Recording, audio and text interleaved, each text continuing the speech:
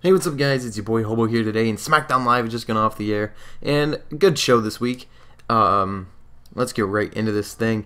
We start off with Daniel Bryan, Shane McMahon, and Randy Orton talking about what happened with Brock Lesnar last night on Raw. Shane was like, this is unacceptable, there's going to be repercussions, you can't just go around on Raw and do whatever you want to do, but it was pretty cool.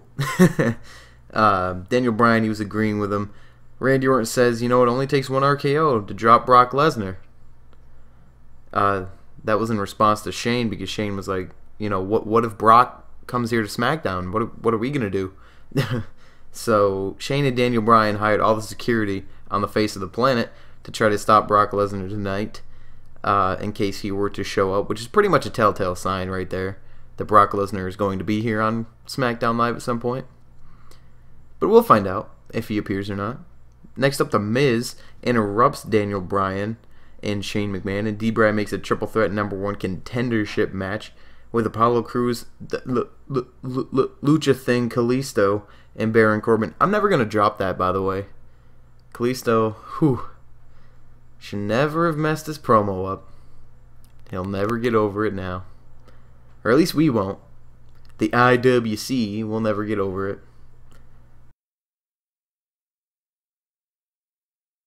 We're just all salty like that. You know how it is. If my chair would stop squeaking, that'd be A-okay, but, you know, whatever. And then Dean Ambrose interrupts Shane McMahon and Daniel Bryan, talking about how he's going to be kicking off SmackDown in just a second. He said, this ain't no one-hit wonder, baby. Dean Ambrose is here to stay. I sure hope that that's true. Got my Dean Ambrose shirt on right now, as a matter of fact. And I would probably cry if he ends up losing to Jobber Ziggler, who, as we remember from last week's SmackDown Live review, I'm not even supposed to be saying his real name, or any part of his real name. He's just Jobber. Let's continue. So Dean's in the ring, he's talking, he brings the Jobber out. Dean cuts a mean heel promo. It was very heel-ish, at least. I'm really interested to see if Dean will go heel for this program, and if he does, it'll probably be amazing. So Dean walks out, lights go out, Bray Wyatt in the ring, he lays out Jobber with the sister Abigail. Bray says that if he beats Jobber, he will take his place at the SummerSlam main event.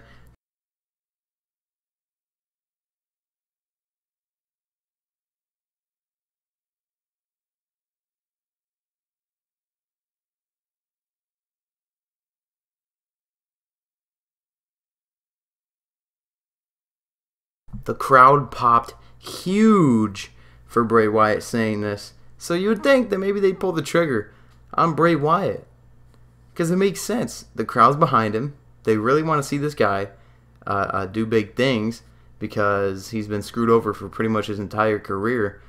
We've been over that. In the Battleground review, actually, was the first time I really brought it up.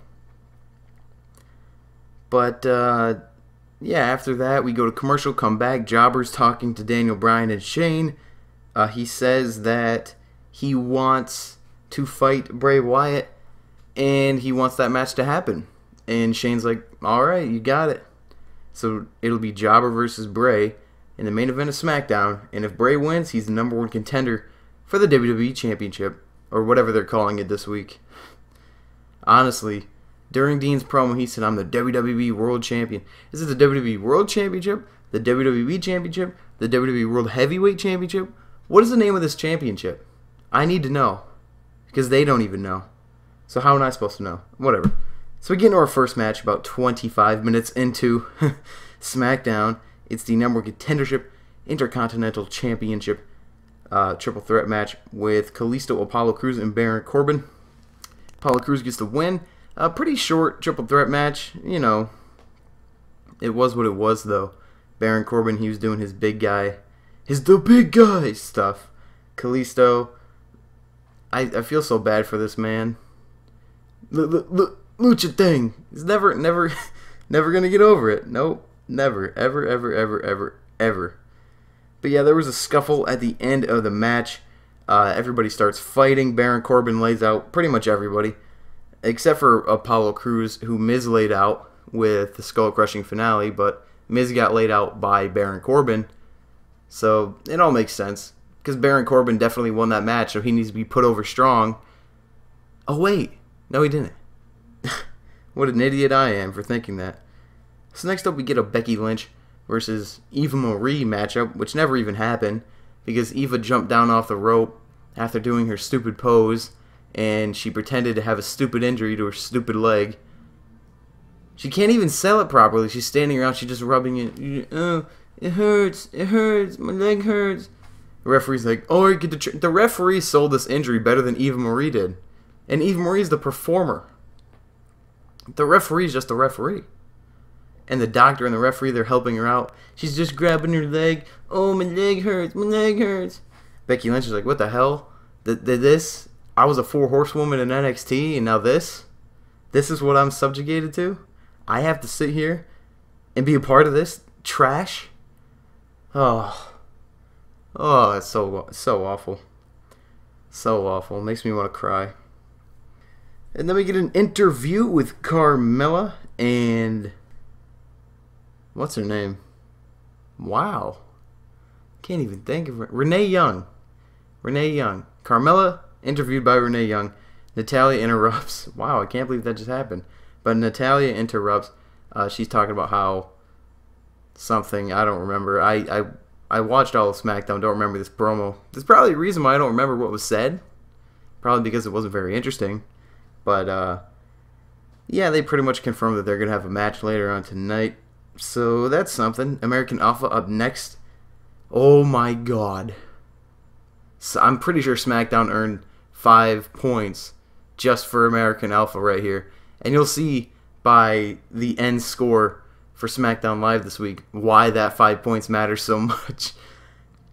No, but seriously though, we get back from commercial. Vaudevillains are in the ring. American Alpha comes out. Crowd pop monstrously. These guys are over like Grover's son. A good showing. Vaudevillains got a surprising amount of offense in. They needed to, even though they're going to be pretty much jobbed out for the rest of their careers. But, you know, whatever. Because you can't have everybody participate in squash matches all the time. Braun Strowman, Nia Jax, American Alpha, squash matches. Makes sense. No, but you can't do that. Another thing, this is kind of off topic here, but they're still working house shows with the Wyatt family versus the New Day. Alright, brand split didn't happen, I guess. Whatever. Those will probably end after SummerSlam, though, you would think, but... alright. So yeah, American Alpha picks up the win against the Vaudevillains with... oh, what is the name of their finish? Grand Amplitude. God, I love that move. Jason Jordan throws dude in the air. Chad Gable brings him down with a back suplex, turns it into a bridge. So awesome. I love American Alpha. I love these guys, I really do. Then we get the AJ Styles message to John Cena. AJ Styles, he's like, you know, cut the music. I'm going to get right to the point here and not waste your time. And then John Cena comes out. That was pretty much all he got to say before John Cena came out. I'm not even going to attempt to tell you guys what they said exactly. But all I can tell you right here is that it was one hell of a back and forth promo. AJ feels so comfortable now on the mic. John Cena's always found a home right there in the microphone. So, do whatever you can. I don't care if it involves punching a small child in the face. Track this promo down. It's so worth it. Go view it. Go listen to it. Do whatever you can. You need to see this. It was really good. If you watch SmackDown for only a few things this week, watch it for the American Alpha match and this. That's pretty much all I can recommend to you, really. Actually, no, there's one thing coming up that I will also recommend to you. But, hey, whatever. So, yeah, one hell of a promo. I wrote that in my notes. Just thought I should point that out. And then next up, we get a commercial break. We come back. Security surrounding the ring. Fandango. Febreze is in the ring. I've refused to call them by their actual name, Breezango. A lot of people are becoming accustomed to the name Febreze. I don't even know who started saying Febreze either, but I like it. I really do. So yeah, Febreze in the ring. Randy Orton comes out. It's going to be Randy Orton versus Fandango. it's just your typical Randy Orton match with a guy who he's not really akin to being in the ring with. And they played off of the highlight reel segment from Battleground because they said Fandango was angry at the comments Randy Orton made on the highlight reel, and Randy Orton was talking about to Chris Jericho that at least I didn't lose to Fandango at WrestleMania or something along those lines. So pretty good continuity right there. Wow, did I just say that about a WWE show? I say we got good continuity for the first time ever? No, seriously though. So security surrounds the ring. Crowd's starting to rumble a little bit. Orton's looking around. He spots Brock Lesnar chilling right out there by ringside. There we go. That's what it's called, ringside. So he's chilling by ringside. Security's like, Brock, get out of here. Go, Brock. Don't do it, Brock. Don't hop the barricade, Brock. But Brock's like, you know what, I'll do what I want. So Randy Orton turns around. He drops Fandango with an RKO. And then Brock vaults over the barricade. Brock Lesnar is deceptively quick. Dude hops over the barricade, gets in the ring, and drops Randy Orton with an F5. If you blinked, you would have missed it. They say that about Lucha Thing Kalisto, that if you blink, you'll miss him. But no, if you blink, you'll miss Brock Lesnar. Dude is quick. He is really deceptively quick. Brock Lesnar is incredible. But yeah, the RKO last night on Raw was a lot better because I don't think anybody had a thought in their mind that Randy Orton would come out of nowhere and just boom, RKO. But we knew there was a build-up all to this point that Randy Orton was going to be confronted by Brock Lesnar in some way. And you knew it, that it was going to happen. It wasn't like, oh, is Brock Lesnar going to show up? Like, I think if they didn't mention it, maybe it would have been a little bit better, but they kind of OD'd it with all the security references and whatnot. But no, I liked it. I enjoyed it, but just not as much as the RKO from Raw. So we get a backstage segment. Heath Slater talking to Daniel Bryan. Daniel Bryan's like, look, we'll give you a match next week on SmackDown, and if you beat this opponent that we have lined up for you, you can become a SmackDown superstar. So the match will be for a contract. And wham, out of nowhere, Rhino just gores Heath Slater out of picture. And it was hilarious. Absolutely hilarious. And Rhino comes back. He just smirks at Daniel Bryan, turns around, and walks away. I was like, oh, well, that happened. And Daniel Bryan was like, yeah, I think we're going to need a medic in my office. Because he was talking to somebody on the phone. That's funny. That's funny. I like Daniel Bryan. I really do. This is a really good role for him since he can't wrestle anymore. Feels really natural for Daniel Bryan to be in that GM spot. But yeah, next, Carmella and Natalya. It didn't happen. Carmella was walking down to the ring doing her best Enzo Amore impression. No, I'm kidding. I'm kidding. Don't kill me. I'm kidding. But Carmelo Anthony gets attacked by Natalya. And Natalya locks in the sharpshooter on Carmelo Anthony right there at the bottom of the ramp. I don't know what. Alright. Yeah, this was kind of... I think it would have been better if there was a match and not an attack, but I guess they're trying to build Natalya up. And also, this is a little thing that I want to go back to with the American Alpha stuff. Darren Young? No. David Otunga. David Otunga was saying how American Alpha is going to be a future tag team champions. Either him or JBL said it. But that doesn't make sense because the tag team championship, as of right now, is exclusive to Raw. So how are these guys from SmackDown going to get a shot at the Raw championship? And the same thing can be said about the women on SmackDown. What championship do they have to fight for? Since these two titles they're not allowed to go between brands, as of right now anyway, what are they even fighting for? They should do their best WCW Time Warner holdout thing, impression, and just sit at home and collect a paycheck, because you don't got no title to fight for. So, if the championship means that you're number one, how does one decide who is number one if there's no championship to decide who number one is? If you're not fighting to be the champion, go home. That is the number one thing that you want to be in this industry. is the champion. I don't care what championship it is. If you hold gold, your value goes up. That's straight fact. Don't care who you are. Even if you're Santino Marella, dude's stock went up when he won the Intercontinental Championship. Just throwing that out there. But yeah, I went off on a rant. Whatever. So finally we get to our main event.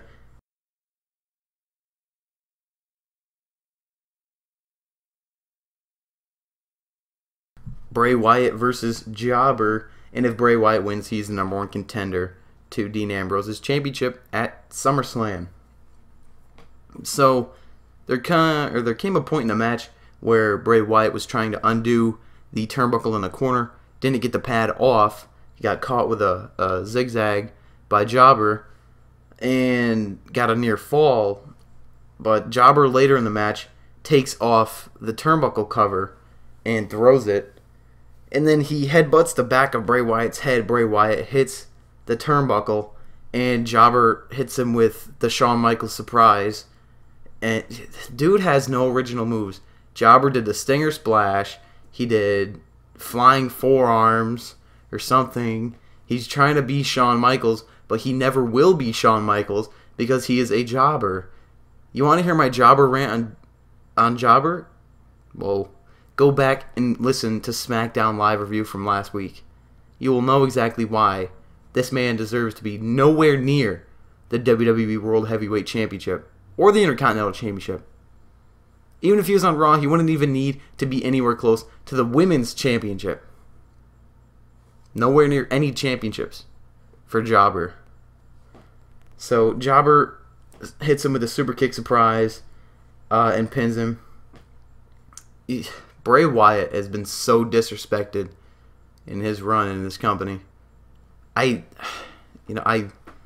when the Wyatt family debuted in SummerSlam 2013, I think it was 2013 against Kane, and they had that Inferno or Ring of Fire match, whatever they called it, I legitimately thought these guys were going to be a force of nature, but the only thing they're good for is just nothing. I mean, Braun Strowman, he's going to get a push, but is he really even going to go anywhere? Do squash matches lead to big pushes now? I mean, this isn't 20 years ago. Is this really going to work with Braun Strowman? Eric Rowan, he's kind of doing nothing, but yeah, let's get into that actually. After the match, Eric Rowan attacks Jobber, and Ambrose tried to helps out Jobber. Oh, man, I can't English, whatever. But Ambrose tried to helps out Jobber. Wow, I did it again, and that was an accident. All right, let's try this again. Ambrose tries to help out Jobber, and Eric Rowan leaves them both laying. Bray Wyatt gets up, drops Jobber with a Sister Abigail, and that's how SmackDown went off the air. 6 out of 10 show. And if we backtrack, I said American Alpha gave the show 5 points. No, I'm kidding, but yeah, slightly above average show. Nothing really eye-popping, like, oh my god, I can't believe I just watched that. Actually, yeah, there's one thing, and that was the finish to the Bray Wyatt versus Jobber match. Oh my god, I can't believe that just happened. Because it shouldn't have happened. So Jobber has to cheat. That's a great way to book your #1 contender as a cheater. What a sham. What a sham. Alright, I gave this SmackDown a 6 out of 10. Not exactly what I was looking for this week. I expected a stronger show, but you know, what can I get? You know, I'm just a fan. They don't care about the fans. Oh, I'm kidding. But yeah, I didn't really care for SmackDown this week. But if you guys did or didn't, leave a comment. If you did or didn't like it, like this video. I can't even do anything right now. Whew. We're having a tough time closing this one out. Yeah, we are. Alright, thank you guys so much for watching. If you enjoyed the video, leave a like. If you have anything that you want to verbally fight me about in the comment section below, drop one there, and then we can have some verbal fisticuffs, and I can tell you why you're a stupid idiot. And then you can tell me why I'm a stupid idiot, and then we'll just have a good laugh and a pint after. But yeah, also, if you have not already, make sure to hit that subscribe button. That's the #1 way to help the channel. And yeah, that's going to do it for me, your boy Hobo, and I will catch you guys on the flip side. See you later.